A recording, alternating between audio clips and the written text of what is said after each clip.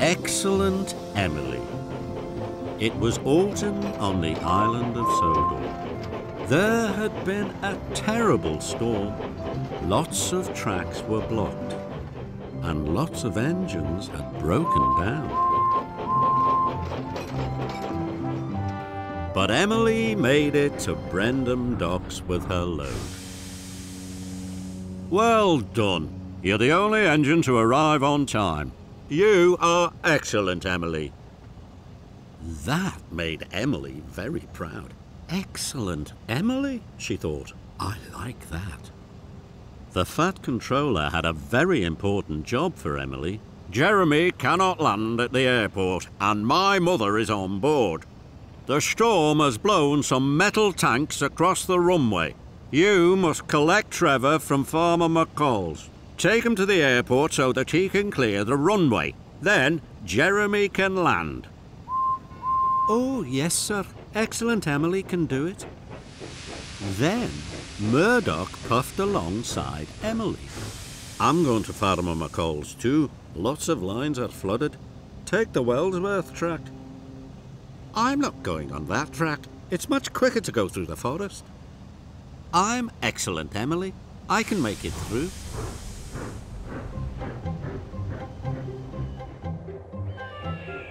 So Emily puffed through the forest.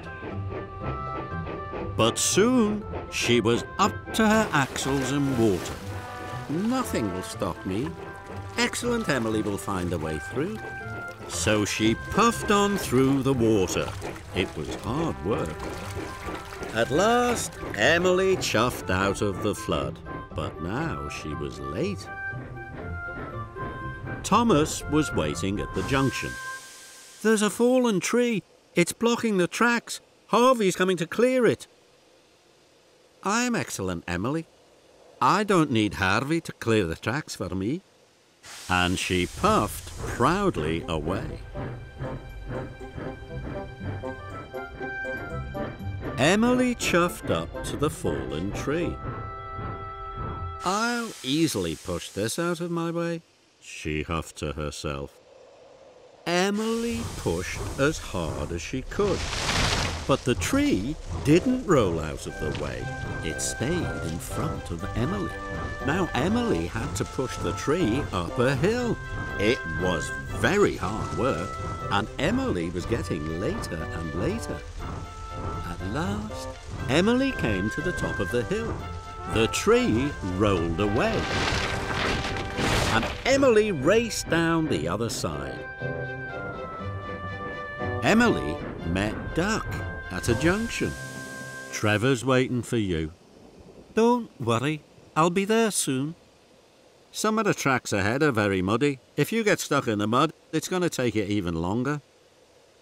I'm excellent Emily, and I know which tracks to choose. Duck was worried.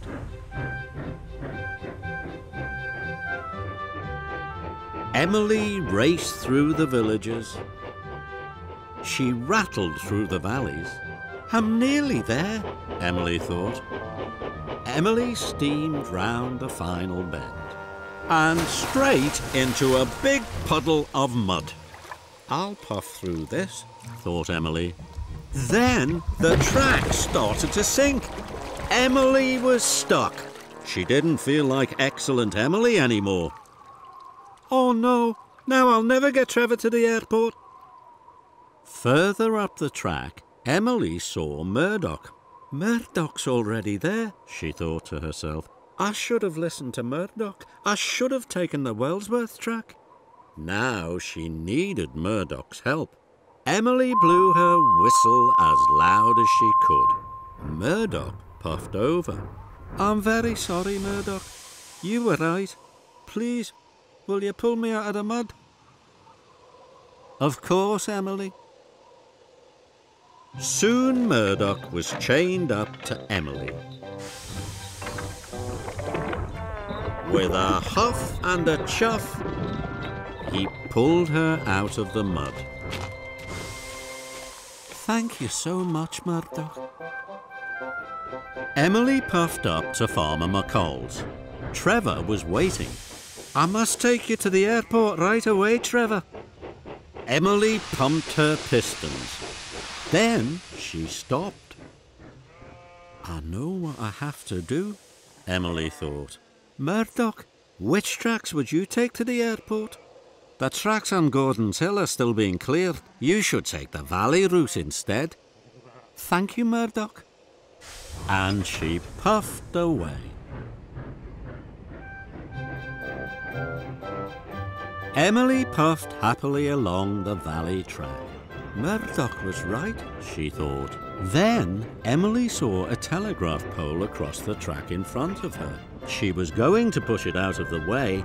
Then she remembered what Thomas had said. I'd better wait for Harvey, she huffed to herself. Soon Harvey cleared the track and Emily was on her way again. Emily pulled up at a junction. Ahead, she saw a shortcut to the airport. That track's muddy.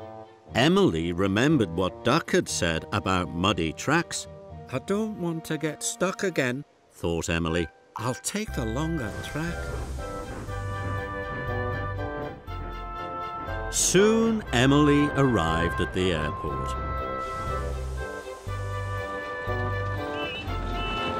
Trevor cleared the runway just in time. Jeremy landed smoothly and safely. The Fat Controller was delighted to see his mother. Well done, excellent Emily. You made it in time. That's because everyone helped me, sir. All of your engines are excellent engines. Duncan and the hot air balloon. It was a beautiful day in the hills of Sodor. It was also the Thin Controller's twins' birthday. Every year, Duncan gave the twins a special birthday ride. Duncan was excited. At the depot, Duncan was getting ready. He had to look his best. His special birthday flag had been fixed to his cab. Duncan was very proud of his flag. Mr. Percival came to see Duncan. Shall I pick up the twins now? No, Duncan. This year I'm giving them a ride in a hot air balloon for their birthday. Duncan was disappointed. He wanted to give the twins their birthday treat. Duncan, you must collect a hot air balloon from the transfer yards. Yes, sir. And he chuffed sadly away. Duncan pulled into the transfer yards. Thomas had brought the balloon from the docks. The balloon man was filling it with hot air. Hello, Duncan. Hello, Thomas. That's a wonderful balloon. You be sure to puff slowly and carefully. So Duncan huffed slowly away to Mr. Percival's house. On his way, Duncan rolled over a bumpy track. His flatbed clanked, rattled and jiggled. One of the ropes holding down the balloon came undone. Oh dear, thought Duncan. The bumpy track has jiggled the balloon loose. What shall I do? Then an idea flew into Duncan's funnel. If I jiggled the balloon more, it might float away. Then I could give the twins a ride today and they could have a balloon ride tomorrow. So Duncan began to jiggle backwards and forwards over the bumpy track. The ropes loosened and the balloon floated away. Hooray! And Duncan chuffed cheerily to the Thin Controller's house. Duncan puffed round a bend. Then he stopped. The hot air balloon had floated down. It was right in front of him on the track. Duncan bumped into the balloon. Flatten my funnel. Now what should I do? The basket wobbled and one of the sandbags fell off. It made the balloon rise up a little. Duncan was puzzled. He biffed the balloon again. More sandbags fell off. The balloon rose higher and higher and floated away. Duncan was delighted. Duncan chuffed round another bend. Bus ma buffet. There, on the bridge above him, was the balloon. I thought the balloon had floated away. What shall I do now? He thought. Duncan chuffed his biggest puff. The hot smoke from his funnel flew into the balloon. It made the balloon get bigger. This gave Duncan an idea. He huffed and puffed and puffed and huffed. The balloon got bigger and bigger and floated away. Duncan was delighted.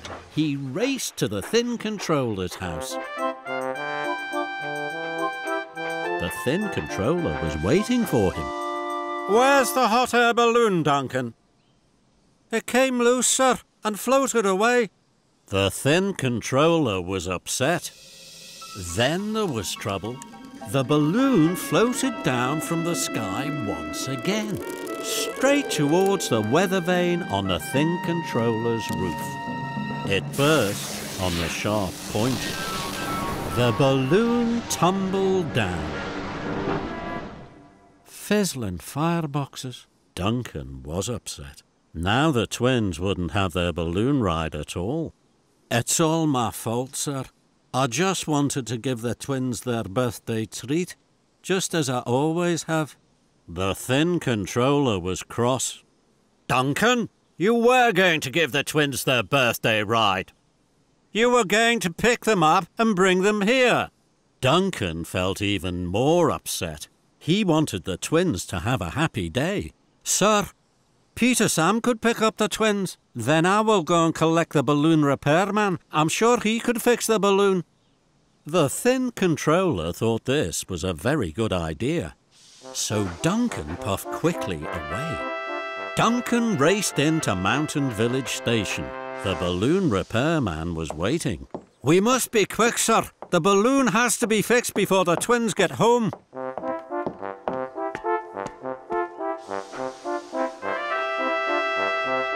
Duncan chuffed quickly back to the Thin Controller's house.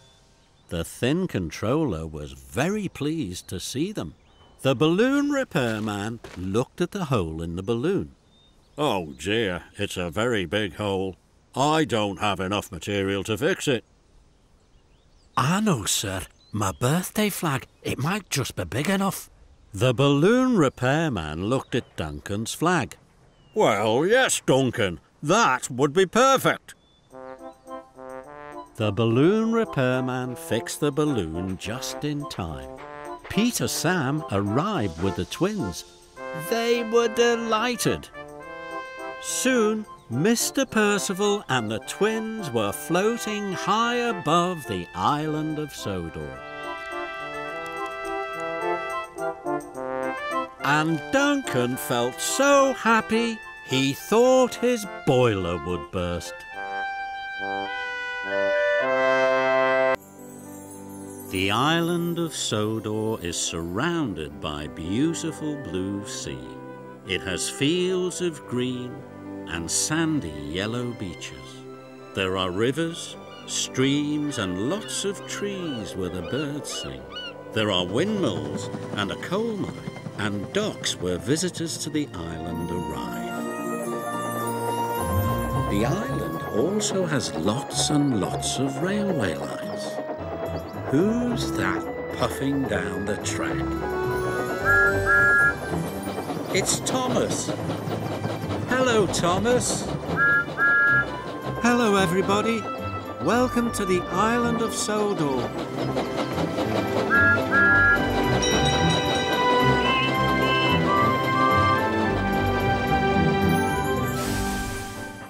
Steady Eddie. Edward is one of the oldest engines on the Island of Sodor. Edward may not always be the fastest engine, but he certainly is the steadiest. And for the Fat Controller, a steady engine is a really useful engine.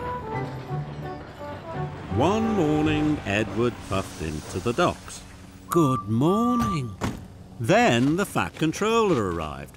The brand new brass water wheel has just arrived from the mainland. It is magnificent. It'll be displayed by the waterworks at Great Waterton. Emily, Gordon and Edward were very excited. They couldn't wait to see the magnificent water wheel. Edward, you will deliver the water wheel to Great Waterton. Edward beamed from buffer to boiler. Gordon and Emily were surprised. I've chosen you, Edward, because you are the steadiest engine. You are to take the express line. It is the smoothest and most direct way to Great Waterton. Gordon gasped. Edward was to use his express line. Cranky lowered the water wheel onto Edward's flatbed. It had a shiny brass rim that shone in the sun. Everyone looked at the magnificent water wheel. Edward the Steady is at the ready.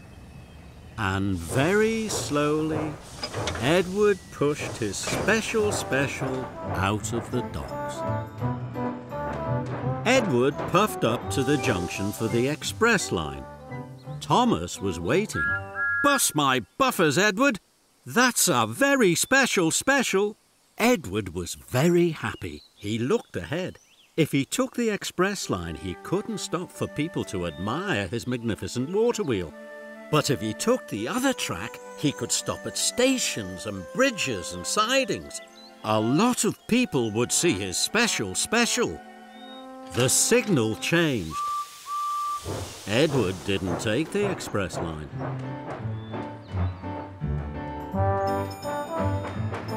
Edward was having a wonderful time. He went past stations, under bridges, and past farms. Everyone cheered and waved. Edward the Steady was now Edward the Magnificent. Edward arrived at the junction. The track ahead is in need of repair. But the track ahead led to the school. Edward wanted the school children to see him, so he chuffed on towards the broken track. The track was very bumpy and jumpy. The shiny brass edge of the wheel started to cut into the ropes. But Edward didn't know. At the school, children cheered and waved. Edward wasn't looking at the red signal. Flatten my fender! Edward applied his brakes, but too late. The shiny brass edge of the water wheel cut even deeper through the ropes. Edward knew now that his long journey had made him late. Then he had an idea. I will chuff up Gordon's Hill, Edward thought. It's the fastest way to Great Waterton. And, he huffed to himself, the other engines on the hill will all see my special. Edward chuffed and huffed up Gordon's Hill. Oliver and Arthur passed him coming down. They both thought his special was magnificent. But the water wheel was very heavy. Edward huffed and puffed up the hill. At last, he reached the top. But the edges of the water wheel were cutting deeper and deeper into the ropes. Then there was trouble. With a final jolt, the ropes broke. The magnificent water wheel rolled off Edward's flatbed. For fizzling fireboxes! Gordon was further down the hill with flatbeds of scrap iron. The water wheel rolled down the hill it bounced onto Gordon's flatbed. Now Edward's magnificent water wheel was on its way to the smelters. Edward had to get to the smelter's yard before Gordon. Edward puffed and Edward panted along every shortcut he knew. No one saw Edward pass, and no one stopped to wave. That no longer mattered to Edward. He had to save his magnificent water wheel from the smelters.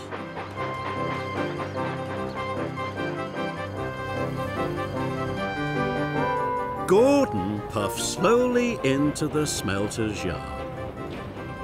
He pulled up outside the smelting shed. Then suddenly, there was Edward. Gordon was surprised.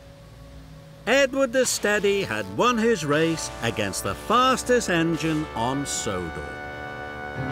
The magnificent water wheel was once again tied down to Edward's flatbed. Edward the Steady, once more at the ready. And his wheels clickety-clacked without a crunch or a crack, or a cheer or a clap along the way. The water wheel was put into place. It looks grand. It looks magnificent. And Edward didn't need anyone else to tell him that his had been a very special marvel. The narrow-gauge engines in the hills of Sodor always want to hear stories. Their favourite ones are about a magical engine called Proteus.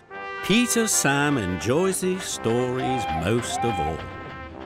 One morning, Peter Sam puffed into the transfer yards. He was very excited. Thomas is collecting the famous storyteller Mary Marvel. She is going to read at a special show. All the little engines whistled and wheeshed. I hope she tells stories about Proteus. Then the thin controller arrived. He gave them all special jobs. There is a lot to do. Please be back in good time for Miss Marvel. The little engines peeped their whistles excitedly. Peter Sam collected the cream churns quickly. I hope I'm the first to see Miss Marvel, he huffed to himself. So Peter Sam raced away. The churns clinked and clanked, and his wheels clickety-clacked. Freddie was waiting at a junction. He had a lot to do. You're in a hurry. Yes, I want to be the first engine to see Miss Marvel. I'm going to take a shortcut to the showground. And Peter Sam raced away down an old twisty track. Peter Sam huffed and puffed to the top of the old twisty track. Whee! He whistled as he rolled down the other side. Then he saw a thick hedge across the track. Oh no! Peter Sam crashed through the hedge. With a clang and a prang, he hit something hard. Fizzling fireboxes. There, in front of Peter Sam, was a statue of Proteus. It was sitting on a rusty old flatbed. Some farm workers appeared to see what the noise was. Oh my, look! It's a statue of Proteus. It looks very old. Peter Sam thought his boiler would burst. Then an idea flew into his funnel. No one must see the statue before the show. It will be my wonderful surprise, and I will be the star of the show, he thought. Peter Sam tooted to the workers. Please, can you cover the statue? I'll be back to collect it soon. Peter Sam chuffed quickly back to the top of the old track. He stopped at the junction. Duncan chuffed up. He still had to collect benches for the show. Duncan, when you come back, don't take the shortcut. There's something blocking the track. Thank you very much. And Duncan chuffed off. Next, Mighty Mac pulled up. He still had to pick up flowers for the show. When you come back, please don't take the shortcut. There's something blocking the track. Thank you. And Mighty Mac chuffed off. Then Freddy puffed up. He still had to pick up lanterns for the show. Freddy, when you come back, please don't take the shortcut. There's something blocking the track. Ah, thank you. And he chuffed off. Peter Sam was pleased. Now the statue of Proteus was sure to be a surprise. The farm workers had covered the statue of Proteus. Peter Sam was coupled up to the flatbed. Peter Sam pumped his pistons. The cream churns were heavy, but Proteus' statue was even heavier. Peter Sam huffed and puffed to the top of the hill. Now I can roll down the other side, he thought. Peter Sam raced down the hill. There was a junction ahead. Oh no, this load is too heavy. Help! Peter Sam smashed into a buffer. The cream churns crashed.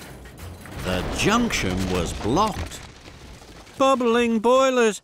I'll never be the star of the show now. The other engines can't get through.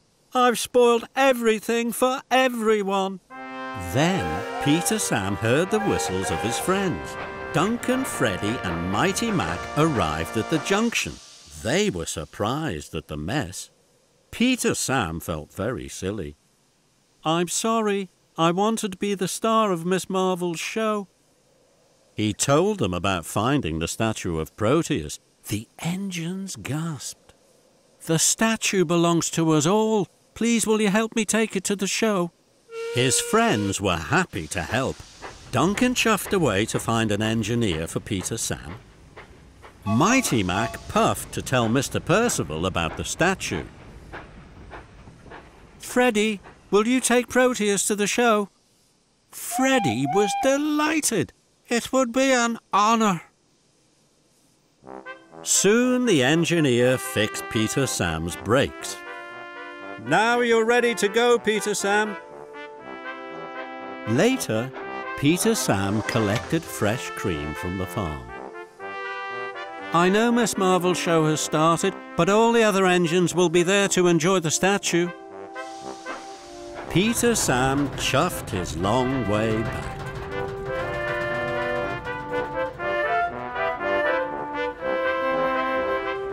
Peter Sam puffed up quietly. Miss Marvel was just finishing her last story. Oh my! The statue is still covered. Today, one of our engines found something very special.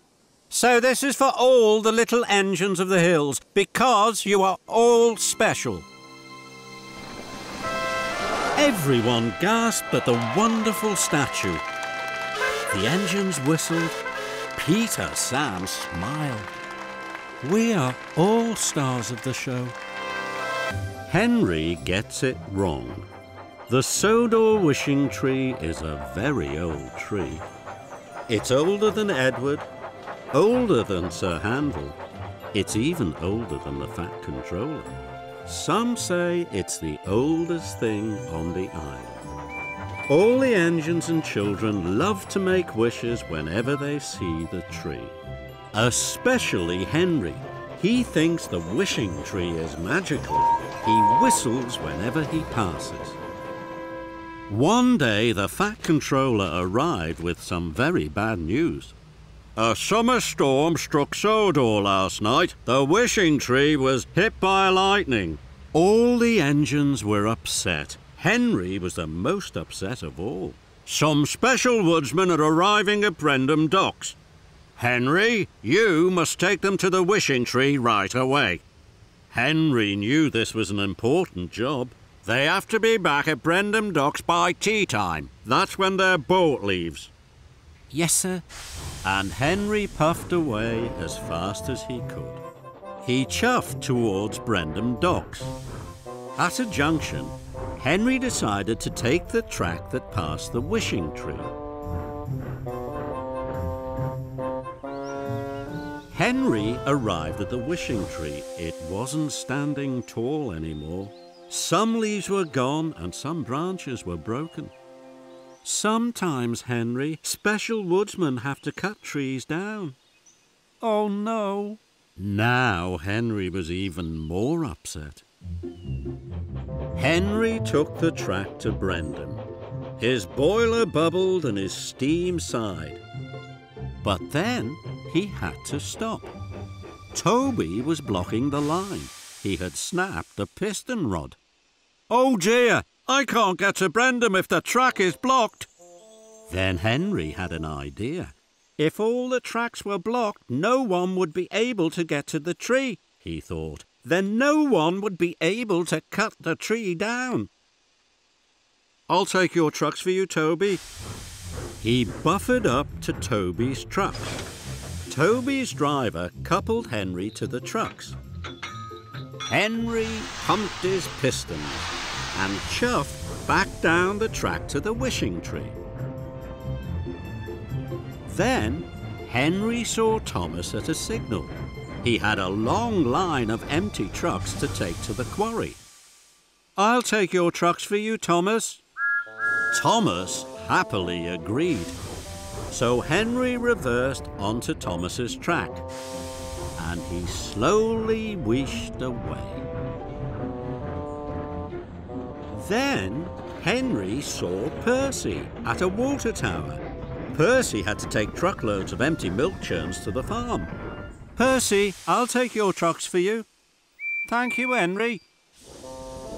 Percy shunted his trucks onto the main line. Henry buffered up to Percy's trucks and whooshed away.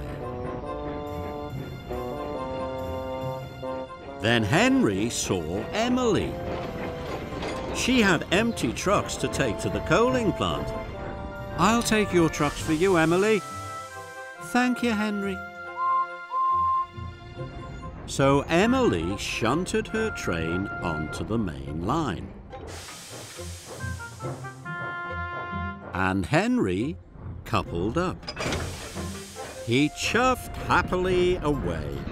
Henry had the longest line of trucks a big engine could pull.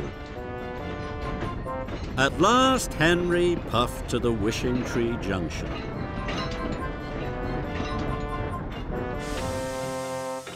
He left Emily and Percy's trucks on one track. Then he shunted Thomas's trucks onto another.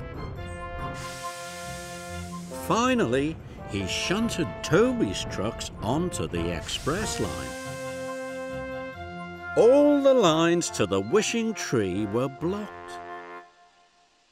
Now nobody can get through. The Wishing Tree will be safe. At Brendam Docks, the special woodsmen were waiting. Henry hadn't arrived, so the docks manager asked Salty to take the woodsman. Aye, yes, sir. Salty tried to get to the Wishing Tree, but all the tracks were blocked with trucks. Henry was still feeling very happy. Then he heard Harold hovering over him. Henry, old chap, the special woodsmen can't get through to the Wishing Tree. They're the only ones that can help. Without them, the tree will have to be cut down. Oh dear, the woodsmen are here to save the Wishing Tree, not cut it down. I have made a very big mistake. Henry felt terrible. Now I must put everything right as fast as I can. And he chuffed quickly away. First, Henry took Toby's trucks to the depot. Then he took Thomas's trucks to the quarry. Next, he took Emily's trucks to the coaling plant.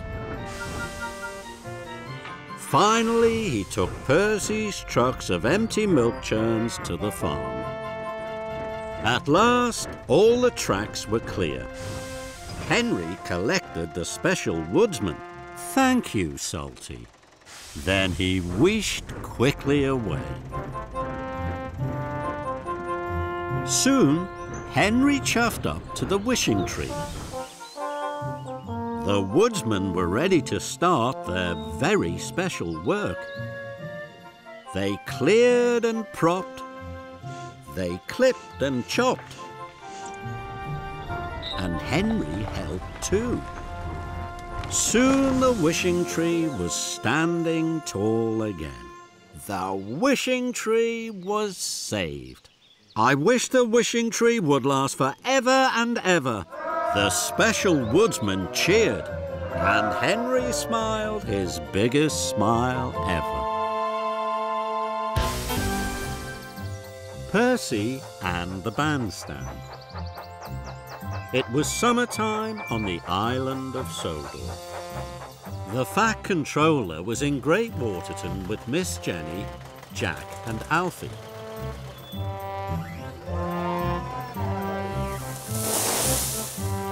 They were building a new bandstand. There was to be an open-air concert that evening. It was a special surprise for Lady Hatt. She loved brass band. All the engines were busy helping to make the day special.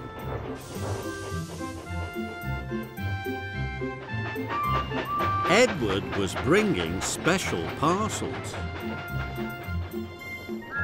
Thomas was bringing the banners and bunting. And Percy was bringing gravel for the pathways.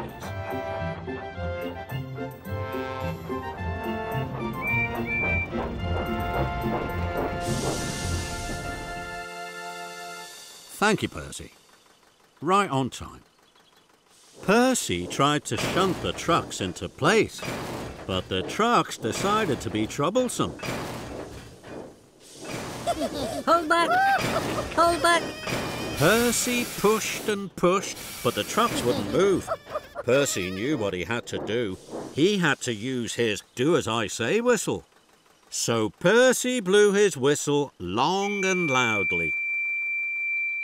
The trucks knew that when Percy blew his do-as-I-say whistle, they had to do what he wanted. It meant Percy was in charge.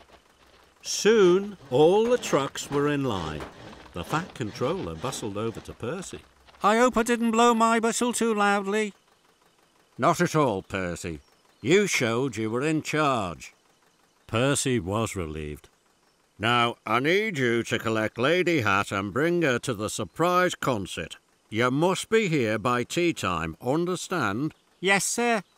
You mustn't tell her where she's going, or it will spoil the surprise. Don't worry, sir, I won't. Percy had collected the carriage. He had to meet Lady Hatt at Maithwaite Station. It was a long way from Great Waterton. At last, Percy puffed into Maithwaite Station. All aboard!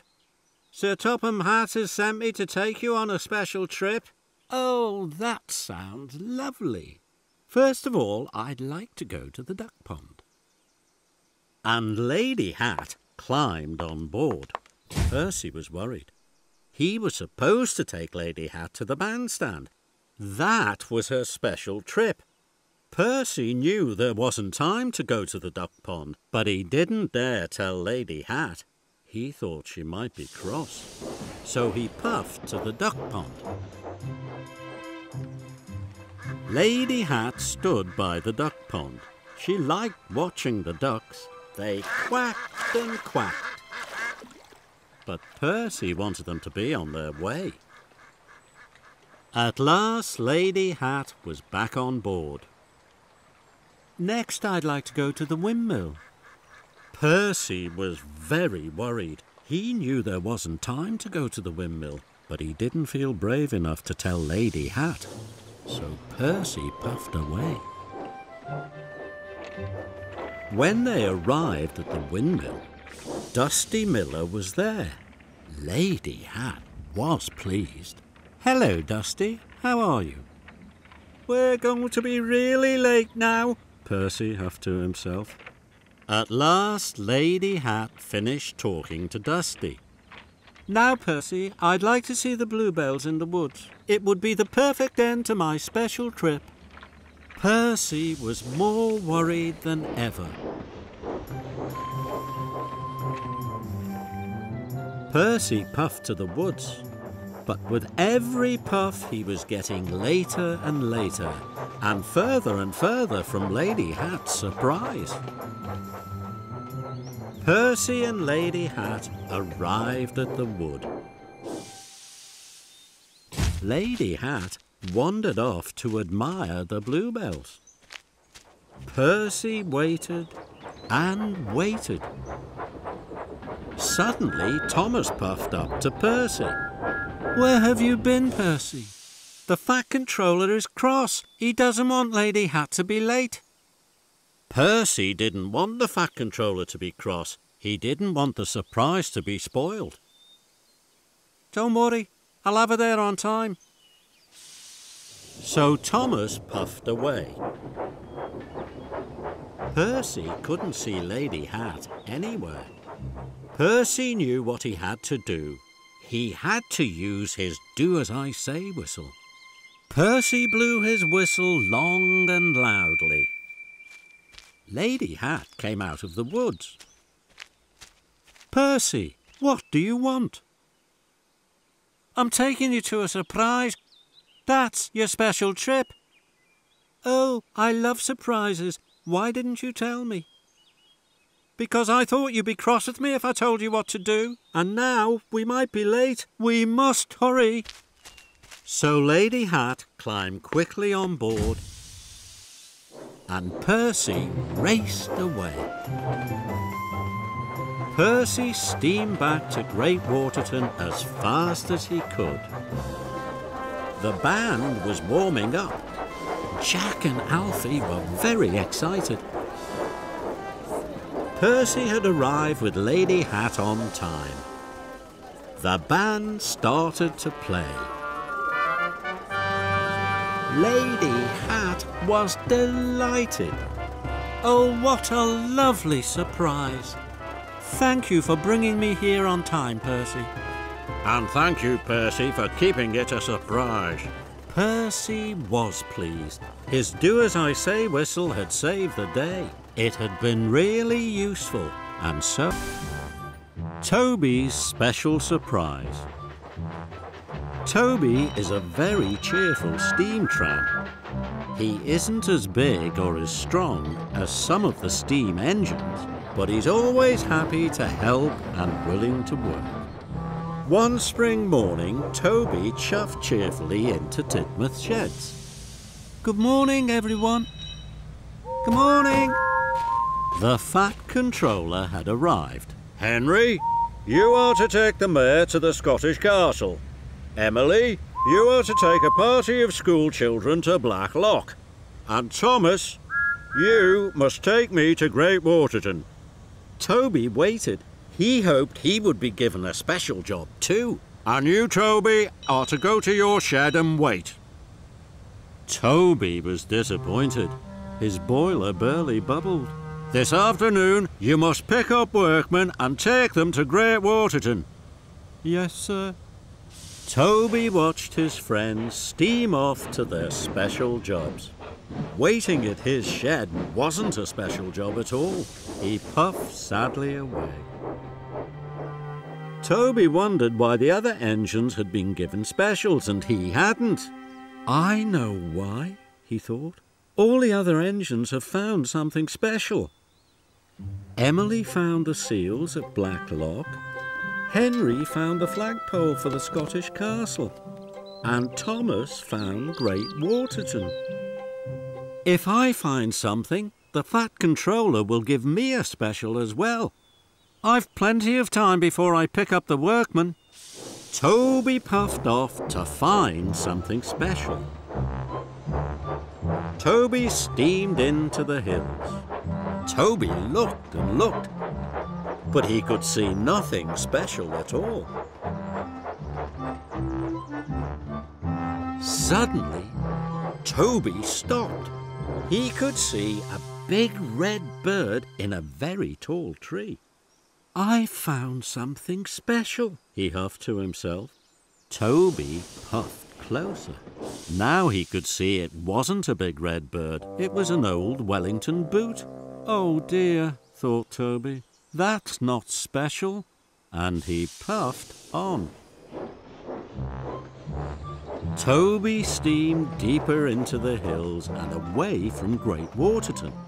Suddenly he stopped.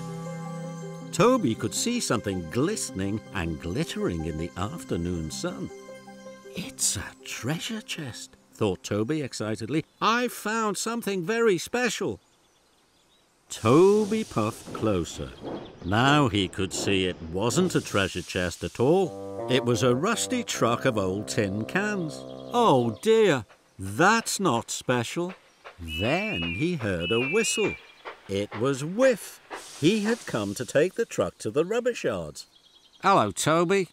Why are you looking at old tin cans?" Toby felt very silly. He chuffed quickly away. Toby puffed sadly to a junction. Thomas was on his way back to Tidmouth. "Hello, Toby. The Fat Controller's waiting for you at Great Waterton."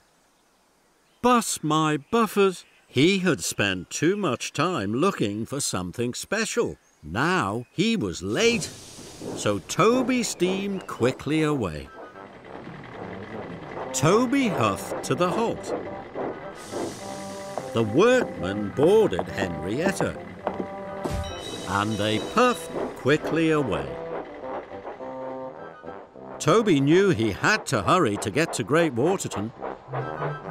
Then Toby saw something bright shining beside the track.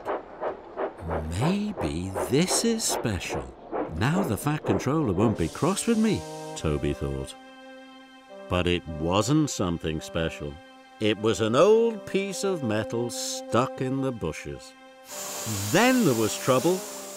Toby had puffed so far looking for something special, he had run out of coal. Toby felt terrible.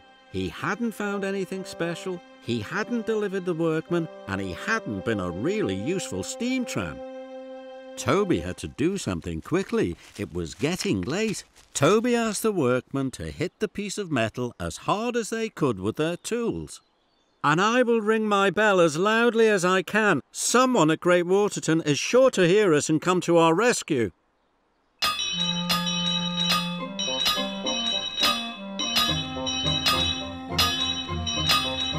The Fat Controller was waiting at Great Waterton Station. He had heard the banging and Toby's bell ringing. "Come along, Whiff.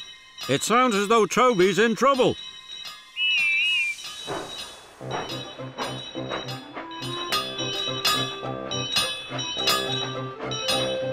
The Fat Controller arrived on Whiff. "Toby, what are you doing here?" Toby felt very silly. "I'm sorry, sir. I ran out of coal because I wanted to find something special. I thought then you would think that I am as special as the other engines." "But Toby, you are special." "But only when I'm really useful. I know that now." "You'll always be special. You are the oldest steam tram on Sodor." Toby felt very happy. "Now, let's fetch Rocky and get that old metal to the smelters." Rocky quickly lifted the metal out of the bushes. Toby gasped, and so did the Fat Controller. On the other side of the metal was a picture of a steam tram. It looked just like Toby. "Toby, you have found the sign for the Great Waterton tram shed." Toby's pistons popped with pride. Now that's special. And Toby couldn't have felt happier to be a steam tram. Heave Ho Thomas. Thomas is a busy and cheery engine as he puffs and huffs across the island. He always toots hello to other engines and to children along the way, even when Thomas is pulling heavy loads. One morning, Thomas puffed into Brendam Docks. The fat controller was waiting. You are all here to welcome the new engine. His name is Hank. I've heard he's very special. I've heard he's very strong. Hank puffed into the docks. Hank was very special. He had red wheels and a bright red cowcatcher, and he was very tall. The engines had never seen an engine like Hank before. Hank looks as strong as a giant.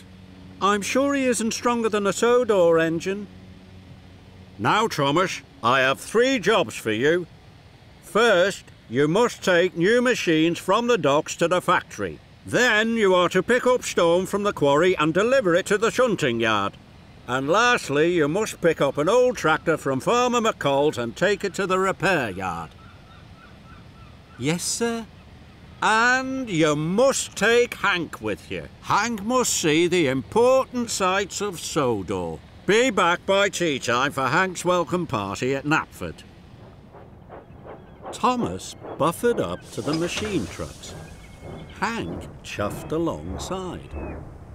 Hello.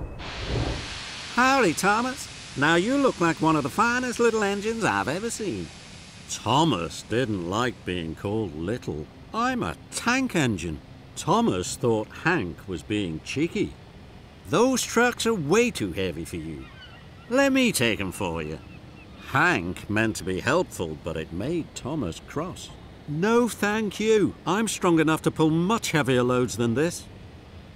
I'd be happy to help. But Thomas was already puffing out of the docks. At the signal, Thomas didn't take the track to the factory. He chuffed straight to the quarry. Thomas pulled ahead. I may not be grand and I may not be long, but I will show Hank that I'm stronger than strong, he huffed to himself. Thomas and Hank puffed into the quarry. Now I'm going to pick up the stone trucks. Hank was surprised. Hold your huffing there, Thomas. Let big old Hank take those trucks for you. No, thank you. Tank engines can pull very heavy loads. So Thomas heaved and huffed out of the quarry. Thomas wheezed and wheeshed. Handsome Hank gleamed and glowed by his side. Children waved from bridges. Hello, Thomas. Howdy, good to see you. Hey, Thomas, aren't you going to whistle hello? Thomas hadn't the puff to whistle hello. Hank had plenty of puff. This made Thomas feel even crosser. Thomas pulled up to the halt. He was nearly out of puff. Hello, Farmer McCall. This is Hank. He's the new engine on Sodor. Howdy, Farmer McCall. That's a mighty fine tractor you have. Say, Thomas, you look all out of puff and pull. I'll take it for you. No, thank you. And the tractor was coupled up to the end of Thomas's trucks. Thomas huffed and he puffed. His wheels spun and spun. Come on, Thomas. The train is too heavy for you. Take the pressure off your pistons. Couple me up. But Thomas was determined to pull the train on his own. We must not be late for your party. Wheel turn by wheel turn, Thomas puffed away.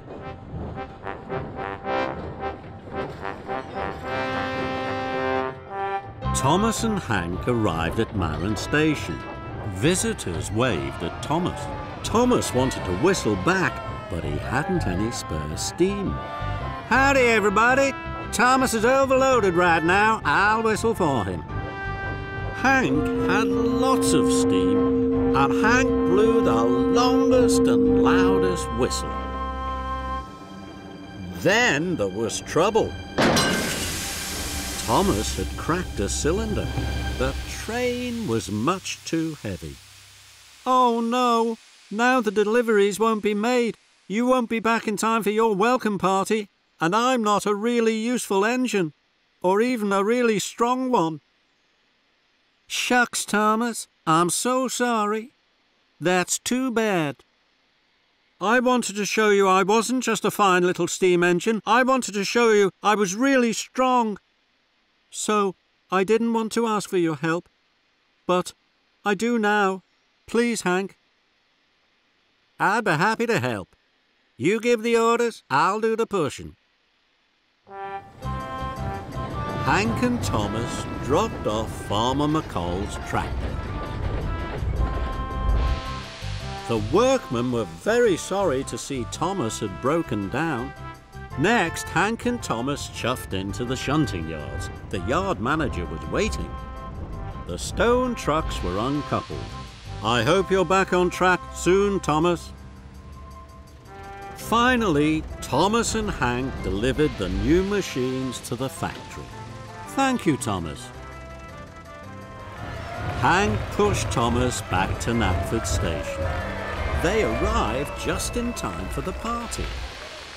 Thank you, Hank. Now all of Sodor knows what a strong engine you are. Hank smiled. And I know something too. You're the engine. Everyone cheers for on Sodor. That's something to be proud of. Thomas smiled. Hank was very special. He was a very special new friend.